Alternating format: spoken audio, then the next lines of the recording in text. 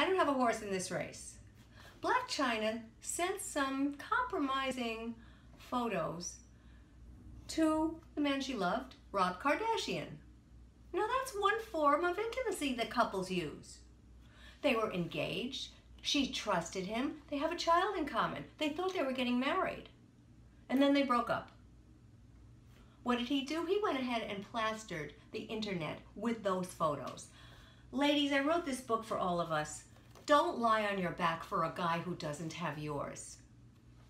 It just came out on Kindle and in paperback. Whether you are together with somebody or now broken up, a guy's got to have your back through thick and thin, and you've got to attract the right guy who you can depend on no matter what.